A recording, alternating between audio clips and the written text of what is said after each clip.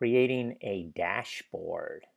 So log into your Garmin Connect account, and what it will do is bring you to the tabs that are associated with your particular dashboards.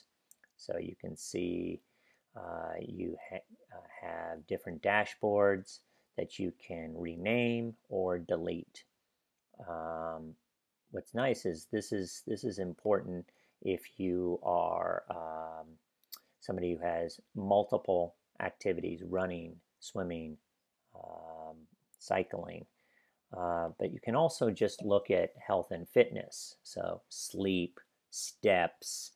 You can grab these panels at any time and just move them to where you'd like them to go, okay? So by just dragging and dropping these panels. Let's get that moved over. There you go. Clicking on the little It's 8 wheel o'clock. will allow you to remove a panel, okay? And you can choose a mini view on some of these panels. You can go to the full page right from these little wheels. Okay, so how do you create a dashboard? Well, you just hit this plus button and you say create dashboard. So what we're going to create our dashboard about today is sleep and steps. Okay, so let's go to our dashboard and you can see it's blank. How do you add a panel? This button right here on the left will bring up a whole list of various metrics that you can add. A tremendous list. You know, it keeps on scrolling here. Swing analysis, if you're a golfer, weight, workouts, a lot of cool features. Okay, so what I'm going to do in this particular case is I'm going to take a look at sleep.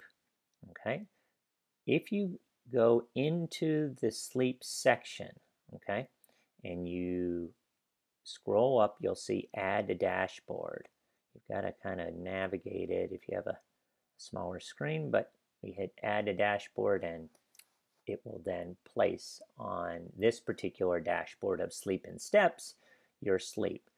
So in this case, we want to now do our steps. Okay, so there we go to steps. Do the same sort of thing, add to dashboard, this particular panel, and there you go, you have your steps. Okay, now remember, the wheel really will tell you a lot about your sleep movement, in this case, your mini view, which doesn't really tell you much, but your sleep levels is nice because you can see deep, light, and awake. Okay, grabbing a panel and moving it, you can choose to go vertical or horizontal with your panels. Okay, so I think that's a nifty feature, especially if you want to look at them side by side. So in this case, what we're going to do is we're going to take a look at our list view for steps matched up with our sleep. Okay, and what we want to do is it'd be nice if we could sort it, but let's take a look. This was yesterday, which I had 19,000 steps yesterday, and you could see that I slept 8 hours and 10 minutes. Okay, you can modify that too if you wanted to confirm it. Okay. All right, so that is, in a nutshell, the dashboard feature of Connect. We're going to dive into more of how you look at Connect, and check out the video on the mobile Connect product, which is great for on the go. Thanks for watching.